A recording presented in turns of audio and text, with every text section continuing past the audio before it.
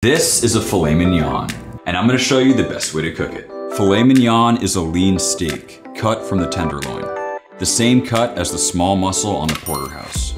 It's extremely tender and therefore the most expensive cut on the cow. But the lack of fat means it can be lacking in flavor.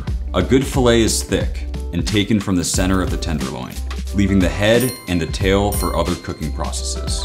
The first thing we'll do is remove the head and the tail, due to their lack of uniform size. The head is great as a roast, the tail is a great thin steak. I sometimes like to slice it up for a premium stir fry. This is the center cut section. It's also known as the Chateaubriand, and it's where you'll find the filet mignons. I like fillets on the thicker side, 1.5 to 2 inches. Like all steaks, there are two variables we need to think about. We want to develop a thick crust, but at the same time, evenly cook the inside. The crust requires high heat, the even cooking requires low, even cooking. Our goal is to maximize each. Dry brining will really help with this effort. We do this by adding kosher salt to all sides the day before cooking. The salt will not only season the meat deeply, but also dry out the exterior, allowing us to develop our crust far more quickly. Once salted, set them on a rack for airflow around the whole steak, loosely cover and place in the fridge overnight. If you don't have this kind of time, season with salt directly before cooking. Okay, it's been 12 hours and as you can see, our steaks have changed dramatically. The exterior is quite dry. They've also darkened in color just a little bit. The salt is fully absorbed, time to cook. Add a thin layer of oil and season with black pepper. This can also be added during the dry brining process. With our steak fully seasoned, let's prep what we'll need. I like to use 1/3 to 1/2 stick of butter for basting. We aren't gonna eat all of it, but too little is prone to burning. We have some smashed garlic, and classic herbs are rosemary and thyme, but feel free to get creative. Time to preheat our pan. Cast iron or carbon steel are my favorite options. The thicker the bottom, the better, as they'll hold more heat, improving the crust. Once the pan is nearly smoking, add a couple tablespoons of a high smoke point oil, like avocado. Place down the steak and gently press down. This is gonna allow full contact with the pan. After about a minute, flip the steak and do the same thing to the other side.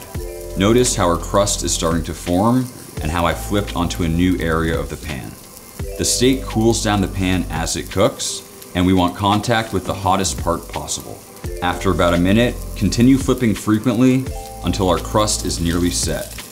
Give the sides a quick sear as well. Next, turn down the heat slightly and add your basting ingredients. We want our butter foaming and bubbling, just like this. Baste for a minute or two to distribute the herb and butter flavors. The hot butter will also start to cook the steak from all sides.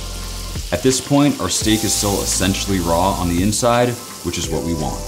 Remove from the pan and place on the rack. Notice how we're not placing the cast iron directly in the oven. The remaining heat in the cast iron would continue cooking the bottom for an uneven final product. Insert a thermometer and place into the oven at 200 degrees Fahrenheit. Now we have about 10 minutes to clean up or pour some drinks. Keep an eye on that temp. For rare, pull around 115 Fahrenheit or 120 for medium rare. Our steak's now fully rested. I like to finish by pouring that hot herb butter directly on the steak. This reawakens the crust while distributing those flavors. Time to slice. Let's see how we did. As you can see, we have a near perfect edge-to-edge medium rare with a minimal gray band. This to me is just about perfect. This process has a lower margin of error than reverse sear, and I prefer it for two main reasons. We can get the crust exactly where it needs to be and not worry about overcooking it since it's still raw during that step. Second, once it's in the oven, the stress is over, and we can precisely watch the temp rise with our thermometer. It allows us to spend time with our guests and prepare our sides. This to me is the easiest way to cook a filet, a little bit different than reverse sear, but let me know if you try it and what you think about it. I'll see you next time.